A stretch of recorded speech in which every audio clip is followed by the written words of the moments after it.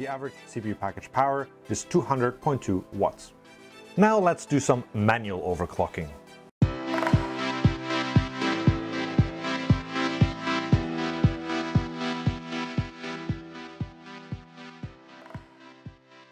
In our fourth and penultimate overclocking strategy, we take matters in our own hands.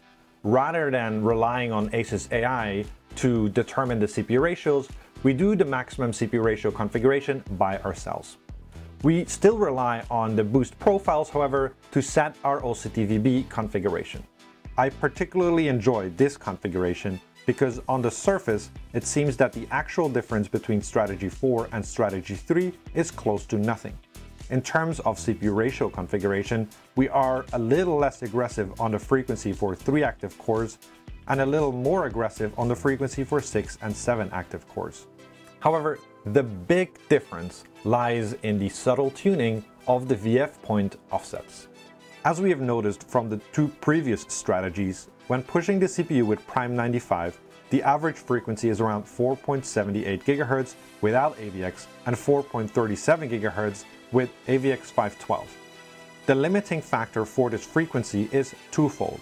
One, our configured CPU package temperature threshold of 85 degrees centigrade, and two, the maximum power draw of the Delta Tech, which is 200 watts. As the system dynamically adjusts the CPU frequency to fit within these parameters, we find that the maximum real-world CPU voltage for Prime 95 small FFTs without AVX is around 1.29 volts, and for Prime 95 small FFTs with AVX 512 is around 1.21 volt. These voltages are set according to the factory-fused VF curve.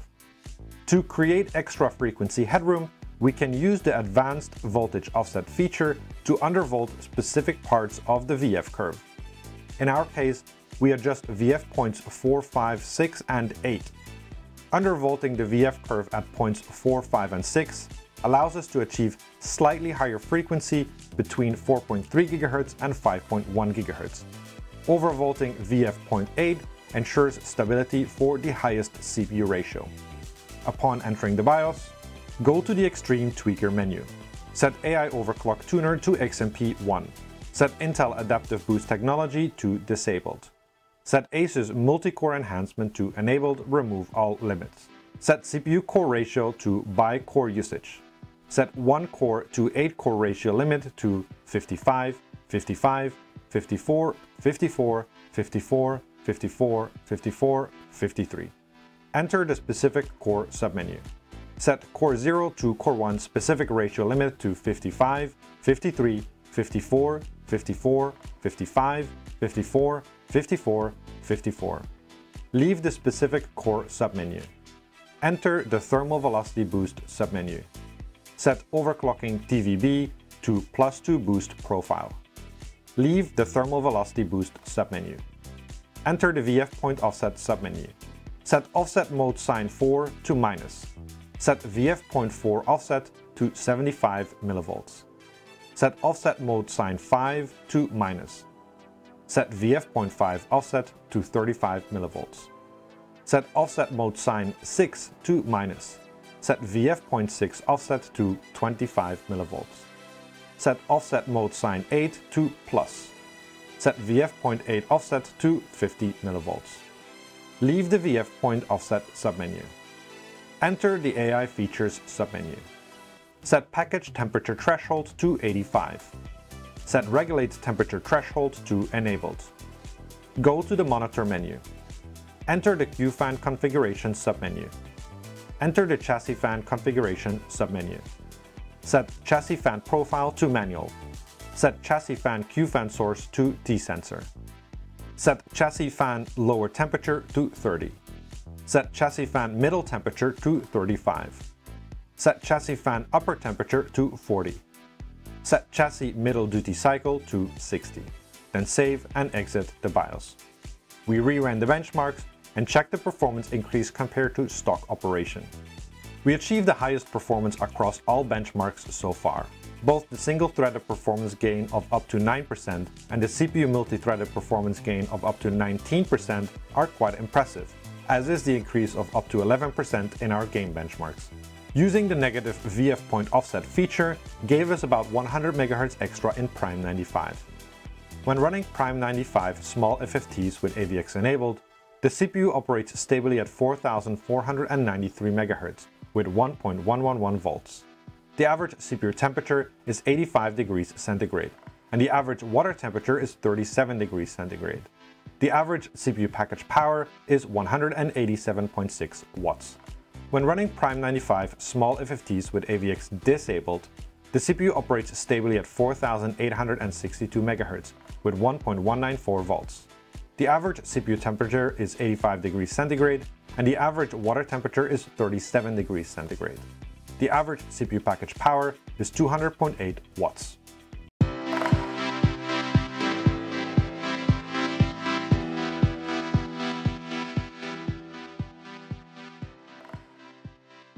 In our final overclocking strategy, we make some important changes to our configuration compared to the previous strategy. First, we push the maximum CPU frequency for one active core up to 3 active cores up by 1 ratio. This will increase the performance in lightly threaded workloads, as the CPU can now boost up to 5.6 GHz for up to 2 cores. We keep the manual VF point offset configuration. Second, we manually configure the OCTVB. The main focus is to ensure that the peak frequencies are only set when the CPU temperature is low enough. Third, we change the cryo cooler setting from cryo mode to unregulated mode. We talked about cryo mode and unregulated mode in SkatterBencher episode 19. In case you forgot, or God forbid you didn't watch that video, let's remind ourselves what's the difference. In cryo mode, the Peltier element inside our Quantum X Delta Tech water block is only switched on when required and is switched off when not required. This greatly reduces the overall power consumed, as the tech is not running at full power all the time. The Intel software regulates the cooler temperature by assessing the humidity in the room as well as the CPU temperature. Based on these inputs, the software ensures that the maximum cooling is provided at any time while ensuring the temperature does not drop below the dew point and cause condensation issues. This mode is indicated by a green icon in the desktop tray and a green LED on the tech controller. In unregulated mode, the Quantum X Delta Tech cools well below ambient temperature with less protection from condensation. In this mode, there will be condensation risk on the heatsink surfaces and surroundings due to the low temperature. This mode is indicated by a white icon in the desktop tray and a purple LED on the tech controller. Upon entering the BIOS, go to the Extreme Tweaker menu. Set AI Overclock Tuner to XMP 1. Set Intel Adaptive Boost Technology to Disabled. Set ASUS MultiCore Enhancement to Enabled, remove all limits. Set CPU core ratio to by core usage.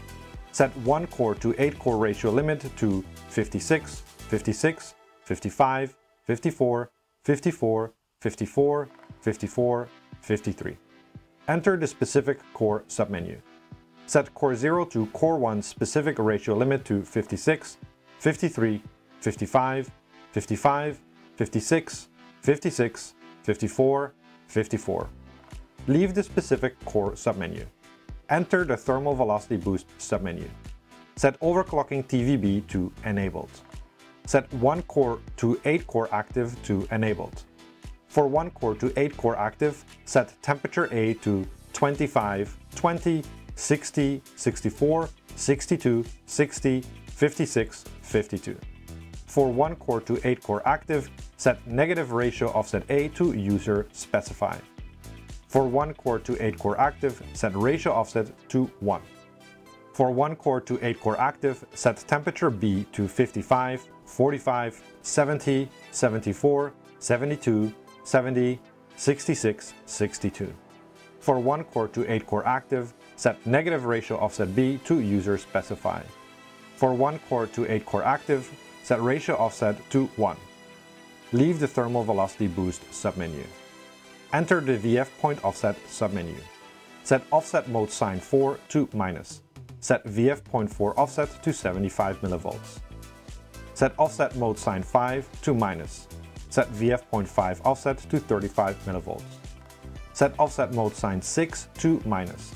Set VF.6 offset to 25 mV. Set offset mode sign 8 to plus. Set VF point 8 offset to 50 millivolts. Leave the VF point offset submenu. Enter the AI features submenu. Set package temperature threshold to 85. Set regulate temperature threshold to enabled. Go to the monitor menu. Enter the Q fan configuration submenu. Enter the chassis fan configuration submenu. Set chassis fan profile to manual. Set chassis fan Q fan source to T sensor. Set chassis fan lower temperature to 30. Set chassis fan middle temperature to 35. Set chassis fan upper temperature to 40. Set chassis middle duty cycle to 60. Then save and exit the BIOS.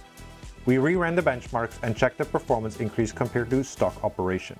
As we had hoped for, we achieved the highest performance in all benchmarks with our latest overclocking strategy. When running Prime 95 small FFTs with AVX enabled, the CPU operates stably at 4523 MHz with 1.113 volts. The average CPU temperature is 85 degrees centigrade and the average water temperature is 37 degrees centigrade. The average CPU package power is 190.1 watts. When running Prime 95 small FFTs with AVX disabled, the CPU operates stably at 4831 MHz with 1.191 volts. The average CPU temperature is 85 degrees centigrade and the average water temperature is 37 degrees centigrade. The average CPU package power is 200.5 watts.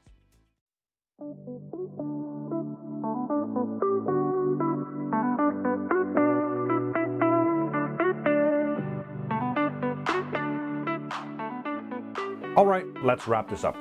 Overall, I'm pretty satisfied with the final overclocked system. It was pretty cool to finally be able to use all of the available Intel overclocking knobs and put them to good use.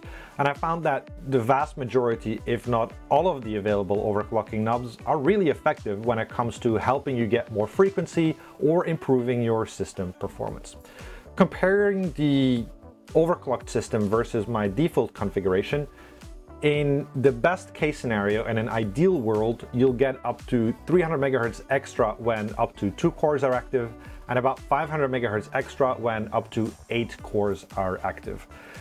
In Prime 95 with AVX 512, that translates into an effective frequency increase from 3.8 GHz to 4.5 GHz, and in Prime 95 without AVX, it translates into an effective frequency increase from about 4.3 GHz to 4.8 GHz.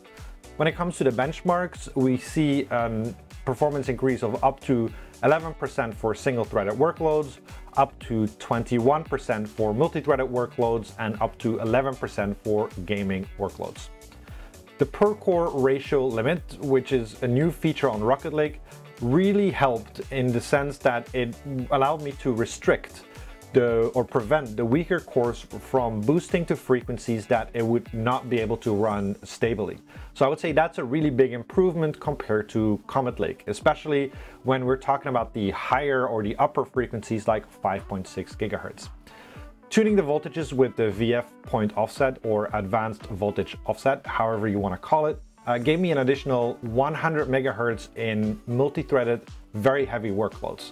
I'm particularly happy with the results that I got from tuning the VF point offsets because it gave me a true sense of appreciation for the power that this option provides us. I think I can really appreciate now, how undervolting specific VF points can translate into higher performance, especially when you're in a situation where you're either constrained by power usage or you're constrained by temperature. OCTVB didn't really change that much from Comet Lake other than your ability to change the ratio at the second temperature offset point. But other than that, the Rocket Lake experience of OCTVB is very similar to the Comet Lake experience. I was able to idle in the operating system at 5.7 GHz, but I wasn't able to dial it into a configuration that I would be able to run on a daily system. 5.6 GHz is, I know, a bit lower than the 6 GHz that we reached with Comet Lake in SkatterBencher episode 19. And I feel like the primary reason for the maximum frequency limitation on Rocket Lake is that the architecture doesn't really scale that well with sub-ambient temperatures. That's not really new information because we saw the overclocking results with liquid helium. Rocket Lake went up to 7.3 gigahertz, Comet Lake went all the way up to 7 gigahertz. So that's about a 400 megahertz difference in maximum CPU frequency with liquid helium cooling. When using strong ambient cooling solutions, Rocket Lake is pretty much on par with Comet Lake when it comes to single-threaded frequency, so up to 5.4, 5.5, 5.6 gigahertz, maybe if you have a really good sample. Multi-threaded applications, it's maybe 100 or 200 megahertz lower, but overall it's pretty similar, Rocket Lake versus Comet Lake on strong ambient cooling solutions. All things considered, I still had a lot of fun tuning the Rocket Lake platform with OCTVB and Cryo cooling. It took me about 2 weeks to dial in the final overclocked setting, and then about 3 weeks or 4 weeks, or I don't know, however more weeks it took me to finish the video, to put everything together. The end result of 5.6 gigahertz is not as satisfying as reaching the 6 gigahertz on Comet Lake, but overall I had a lot of fun exploring all of the different Intel overclocking knobs, finally making really good use of the VF point offset feature. So yeah, it was fun pushing this system to the max. All right, that's it for this video. I will not make the same mistake I will not make the same mistake again of promising you that I will not make any Rocket Lake videos anymore. I've done that in the past and here we are. But I am kind of more looking forward to preparing for Intel's next generation platforms, which will hopefully come relatively soon. So yeah, that will be where my focus is. If you have any questions about this video, feel free to drop them in the comment section below. I'll try to answer them if I can. And if not, until the next time.